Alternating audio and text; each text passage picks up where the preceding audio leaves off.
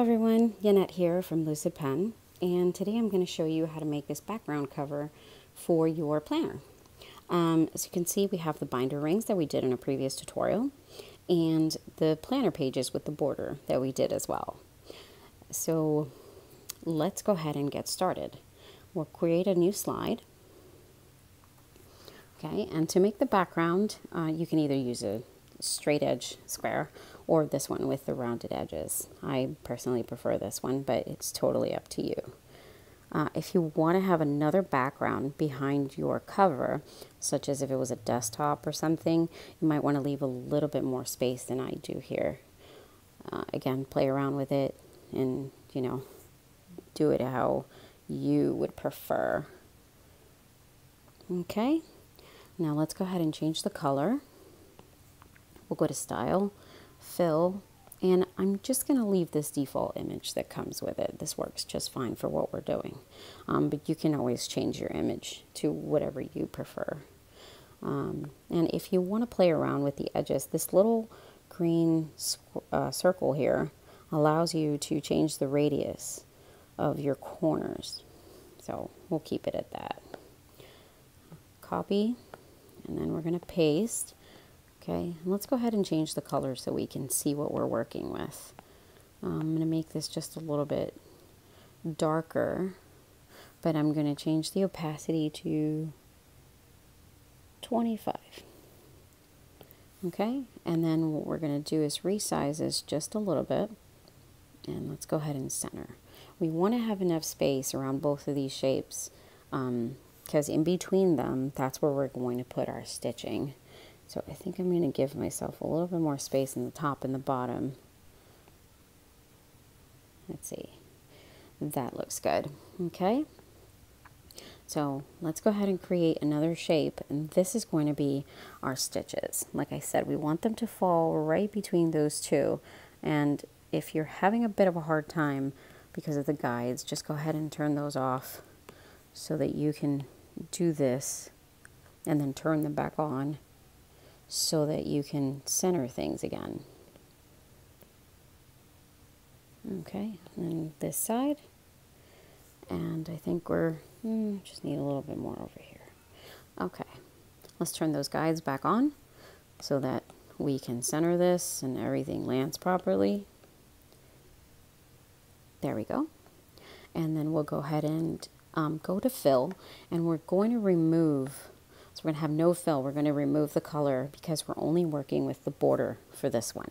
So we're going to go to Borders, Style. We're going to use this larger dashes. We're going to change the color to either white, gray. It's totally up to you.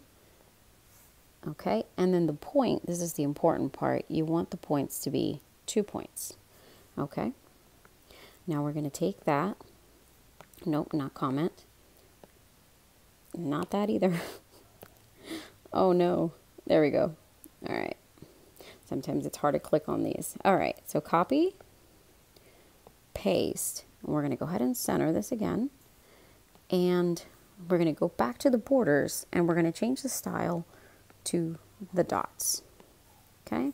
And we're going to change the color to, let's go with gray. This is a gray 10. Okay. And we're going to go with 4 points for these. Now, if you look, you will see that the points, or the dots, land exactly at the edges of the dashes. So now all we're going to do is, let's select those real quick, arrange, and we're going to move those back one so they fall behind the dash. And now we have something that looks like real stitching. The dots represent the little holes that the needle would make on the fabric or leather when it's being stitched. Okay, so now for the last part, we're just going to make the metal that goes behind your binder rings. So we'll create another shape. I like to make this go over the stitching a little bit. It just makes more sense. And then you can play around with the radius of the corners again. Totally up to you and personal preference. Let's make this just a little bit bigger. Let's see if we can get this centered properly. There we go. Okay, maybe not. All right, we'll go ahead and change the color. We're going to go with, nope, not an image. We're going to go with a color. Let's make this lighter. There we go.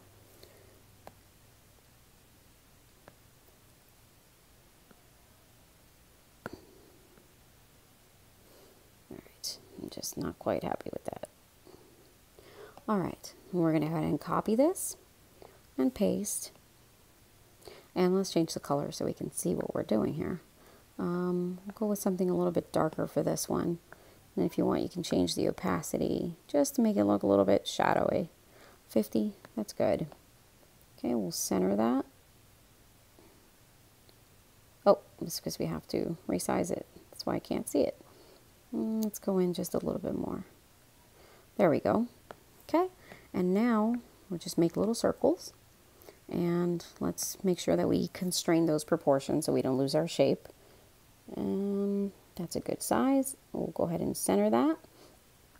And we'll change the color to, let's see, something we can see. That's good. Okay, so we'll copy, paste those. Let's make sure that that's centered. Wait, just having a hard time, aren't I? Okay. Yep, that was centered. Okay. And paste. And the guides should allow you to stop when they're all the same distance from each other. So now we'll go ahead and group these, make things easier for ourselves. Group. And then this last one back here, we're going to give it a bit of a drop shadow. So we'll go right here to style, shadow, and again, this one is personal preference, whichever one you prefer, either this light one or this one right here. I like this one, so we'll go with that for now. Okay, and that is pretty much it. Now we can go back to this first one. We can copy the work that we did previously, paste, and if you wanted to have some tabs, you might want to resize this a little bit so that you have enough room. Otherwise, you are good to go. Next time, I'm going to show you guys how to add tabs and how to save your work and save file space when you're making your backgrounds and your planners. Thank you so much for watching, and if you like my tutorials, please subscribe so that I know that I need to make more for you guys. Have a great one.